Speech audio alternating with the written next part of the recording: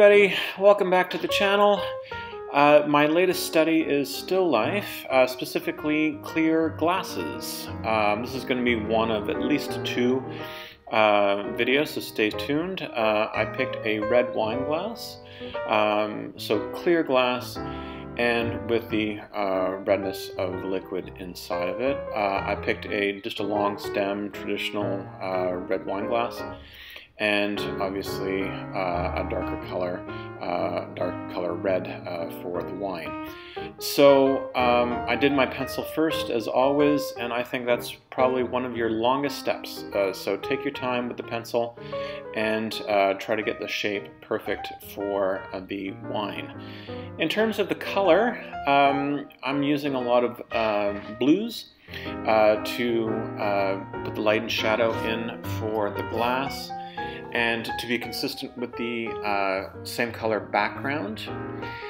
A few tips and tricks. Have a variety of different shades of red for the red wine liquid color, and to make sure that you have 2 or 3 reflection lines for the glass. That will, and make sure that it is nicely curved on the glass itself, to make sure that it is, you depict the shape of the glass nicely.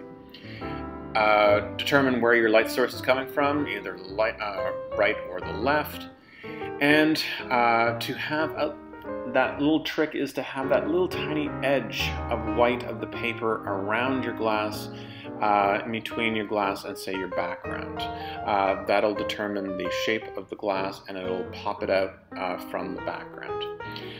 So it is very possible to do light and shadow on glass. I've been using a lot of blues and then a little bit of purples for the background to make sure that the background pops out the translucentness of the glass.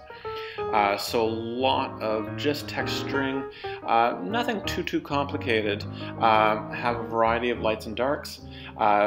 Pick very specific shapes, and obviously do your research on Google Image. See what other people are doing. See if you could study what they're doing in terms of techniques. So a lot of people are using just the white of the paper for the rim of the glass, and that'll make sure that the glass itself will stand out from your background. And use a very thin paintbrush, and then just a medium size for the background. As I said, to get the shape of the glass out first in pencil. In this particular case, I did not use any ink. I wanted to try to do this purely in watercolor, so give that a try. And then, obviously, you could use a wet paintbrush to subtract some light and shadow if you put in way too much color.